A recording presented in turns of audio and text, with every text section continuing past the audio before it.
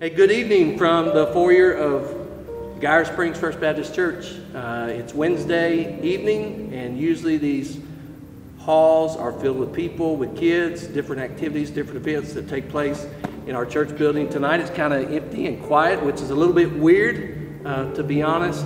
Usually one of those things that takes place is our choir meets, and it's rehearsal time that involves worship. It involves singing and practicing songs that we'll sing on Sunday, and it also involves a time of prayer. Within that rehearsal, many people often tell me, hey, this is the highlight of my week.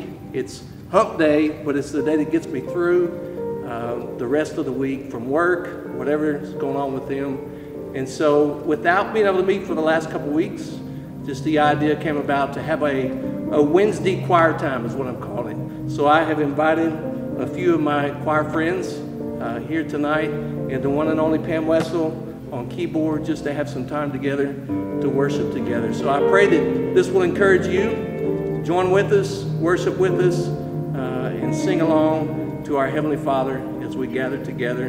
Maybe not all together, but together in spirit tonight. Let me read some scripture before I get started, and I lost my place here, so give me just a second. It's Hebrews 10, verses 19 through 22. It says, "And so, dear brothers and sisters, we can boldly enter heaven's most holy place because of the blood of Jesus. By his death, Jesus opened a new and life-giving way through the curtain into the most holy place. And since we have a great high priest who rules over God's house, let us go right into the presence of God with sincere hearts, fully trusting in him." Would you pray with me?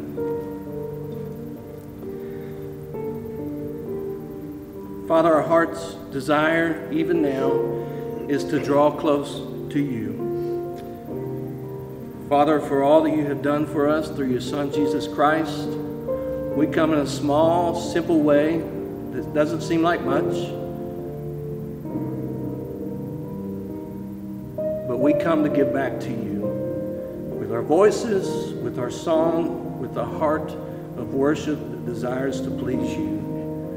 Father, we give these next few moments to you. God, I pray that you're glorified and honored as we worship together. In Christ's name I pray. Amen.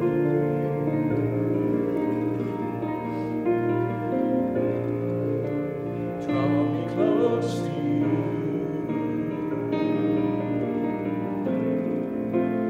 Never let me go. Lay it all down. I lay it all down again. To hear you say that I'm your friend. You are my desire. You are my desire. Nothing else will do. Nothing else will do.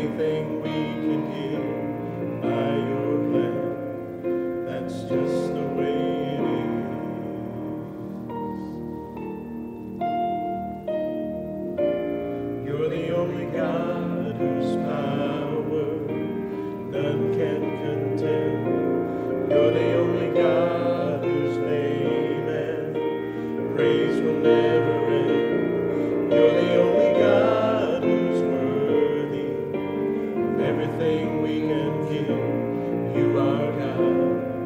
That's just the way it is. You are God alone from before time began. You are on your throne. You are God alone. And right now, in the good times and bad, you are on your throne. You are God alone. He's unchangeable. Unchangeable, unshakable, unstoppable. That's what you are. You're unchangeable. You're unshakable. You're unstoppable. That's what you are. You are God alone from before time began. You are on your throne. You are God alone. And right now, in the good times and bad, you are on your throne. You are God alone. Unchangeable, unshakable, unstoppable. That's what you are. You're unchangeable. You're unshakable. You're unstoppable. That's what you are. You are God alone from before time began. You are on your throne. You are God alone. And right now, in the good times and bad, you are on your throne. You are God alone. He's unchangeable. He's unshakable. He's unstoppable. That's what you are. You're unchangeable, unshakable, unstoppable. That's what you are.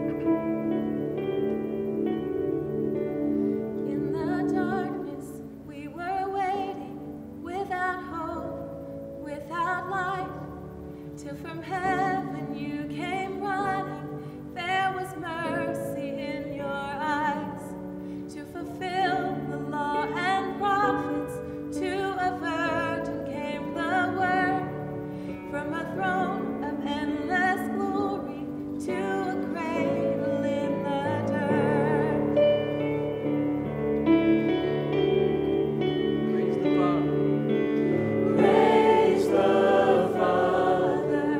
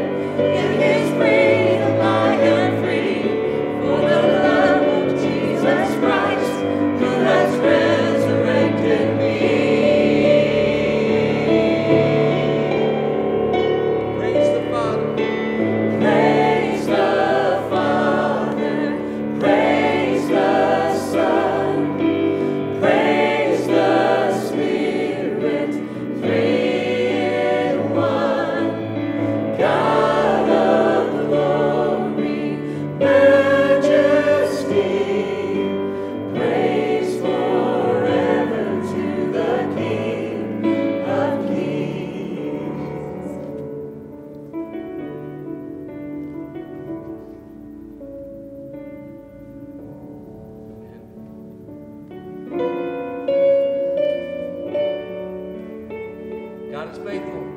Great is thy faithfulness.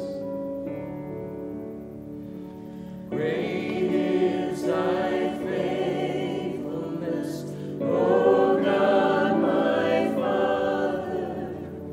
There is no shadow of turning with thee. Thou changest not, thy compassions, they fail not. As thou hast been, thou forever wilt be. Great is thy faithfulness, great is thy faithfulness. Morning by morning, new mercies I see. All I have needed, thy hand hath provided. Great is thy faithfulness, Lord, unto me. Great is thy faithfulness. Great is thy faithfulness. Great is thy faithfulness.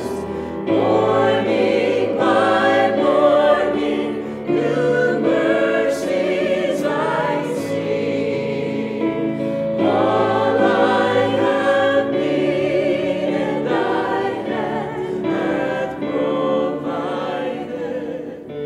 Great is thy faithfulness, Lord, unto